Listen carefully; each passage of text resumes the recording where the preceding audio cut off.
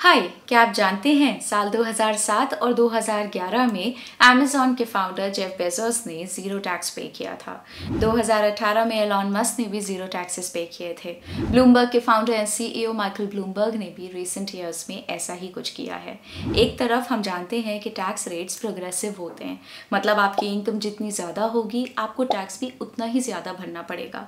और दूसरी तरफ हम देखते हैं कि बिलियनर्स बहुत ही कम टैक्स पे कर रहे हैं। आपको नहीं लगता कि यहाँ कुछ डिस्कनेक्ट है?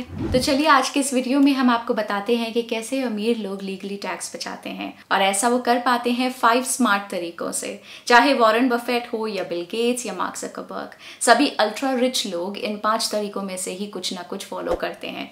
तो चलिए बिना वक्त ज़ाया करे शुरू करते हैं आज का वीडियो। लो salary component, capital gains tax versus income tax. सबसे पहला तरीका है लो सैलरी कंपोनेंट। काफ़ी एंटरप्रेन्योर्स अपना सैलरी या कैश कंपोनेंट बहुत ही लो रखते हैं। आपने सुना होगा काफ़ी एंटरप्रेन्योर्स को सिर्फ $1 या ₹1 सैलरी कॉम्पनसेशन लेते हुए। इससे उन्हें फ़ायदा ये होता है कि उनकी टैक्सेबल इनकम ना के बराबर हो जाती है। इनकम टैक्स आपकी सैलरी या बिजनेस इनकम पर एप्लीकेबल होता है। दूसरी ओर आपको अपने शेयर्स या रियल एस्टेट इन्वेस्टमेंट्स पे होने वाले प्रॉफिट्स को रियलाइज करने पे जो गेन्स होते हैं उन पे कैपिटल गेन्स टैक्स लगता है।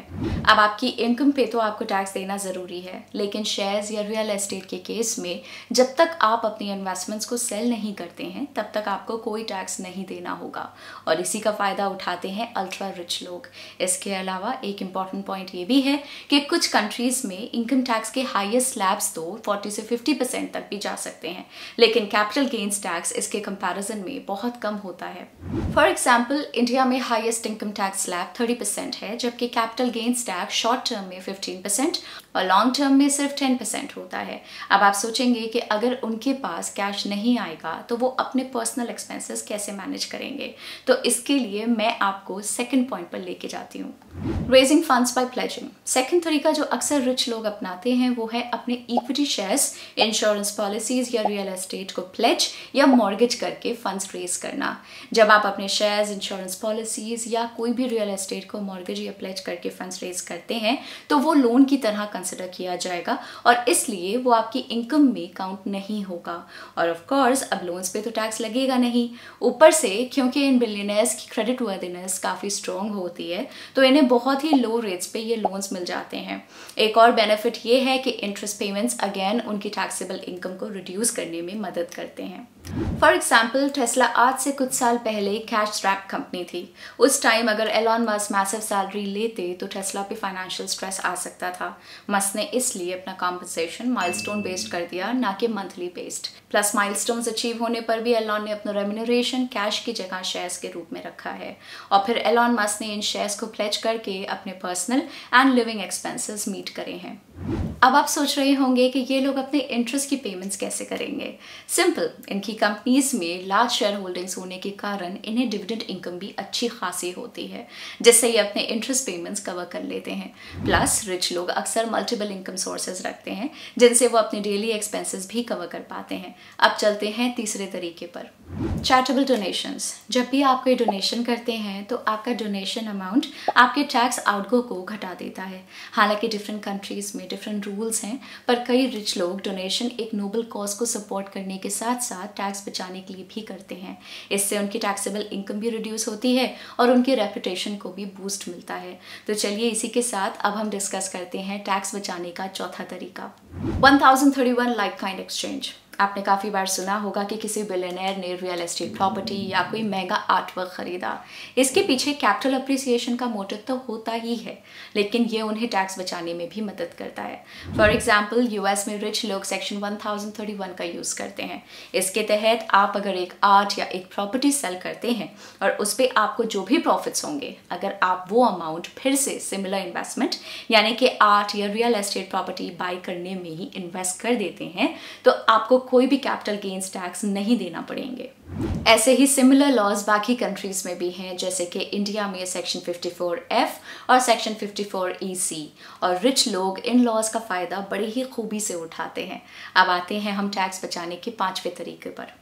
Using expenses to reduce taxable income. एक और तरीका जो स्मार्ट और रिच लोग यूज़ करते हैं वो ये है कि वो अपनी बिजनेस इनकम को अपने एक्सपेंसेस से रिड्यूस कर लेते हैं।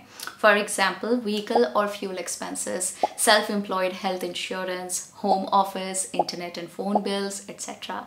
ये एक्सपेंसेस रिच लोग अपने बिजनेस एंटिटी के नाम से कर सकते हैं। इससे उनके बिजनेस को रन करने में भी उन्हें आसानी होगी, प्लस ये एक्सपेंसेस उनकी टैक्सेबल इनकम से डिडक्ट भी हो जाएंगे। हालांकि अगर आप इस मेथड का यूज़ करके अपने पर्सनल एक्सपेंसेस को बिजनेस इनकम से डिडक्ट करते हैं तो ये प्रैक्टिस अनएथिकल मानी जाती है, इसलिए काफ़ी रिच लोग इस प्रैक्टिस को अवॉइड भी करते हैं। इसके अलावा बिजनेस ओनर्स अपने एसेट्स पे होने वाले डेप्रिसिएशन को भी टैक्सेबल इनकम से डिडक्ट कर सकते हैं। तो बस आज के लिए इतना ही। हमने आज कुछ स्मार्ट तरीके देखे जो रिच लोग यूज़ करते हैं लीगली टैक्सेस सेव करने के लिए, मगर हो सकता है कि आपके प्रोफेशन के चलते या आप लाइफ के जिस फेज़ में है उस वजह से इनमें से काफ़ी सारे तरीके आपके लिए प्रैक्टिकल ना हो और आप उन्हें इम्प्लीमेंट ना कर पाएं। लेकिन ये वीडियो बनाने के पीछे हमारा मोटिव बहुत ही सिंपल है। हम आपको ये बताना चाहते हैं कि टैक्स प्लानिंग पर्सनल फाइनेंस और मनी मैनेजमेंट का एक क्रिटिकल एलिमेंट है और आपको इसे इग्नोर नहीं करना चाहिए। जब रिच लोग भी अपने टैक्सेस को लेके माइंडफुल होते हैं तो हम भी क्यों ना टैक्सेशन को समझने की कोशिश करें, लीगल और स्मार्ट तरीकों से अपनी हार्ड अर्न मनी को सेव करें। आशा करते हैं आपको ये वीडियो पसंद आया होगा। इसके अलावा हमने एक नया ट्रेडिंग चैनल लॉन्च किया है जहां हम हमारे व्यूअर्स को ट्रेडिंग से रिलेटेड सभी कॉन्सेप्ट्स जैसे कि charts, indicators, futures and options etcetera बड़े ही सिंपल तरीके से एक्सप्लेन करेंगे। तो आप उस चैनल को भी ज़रूर चेक करें। हमने चैनल का लिंक इस वीडियो के डिस्क्रिप्शन में ऐड कर दिया है। मार्केट के बारे में लेटेस्ट अपडेट्स के लिए ग्रो के चैनल को सब्सक्राइब करें। Bye bye.